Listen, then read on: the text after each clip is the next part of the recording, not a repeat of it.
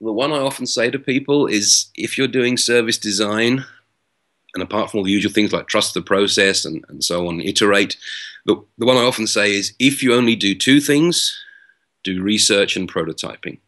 And if you only do one thing, do research. I think we all trust our own assumptions much too much. I see this over and over again where very, very experienced people do a little bit of research and find their assumptions are wrong about their customers they know really well.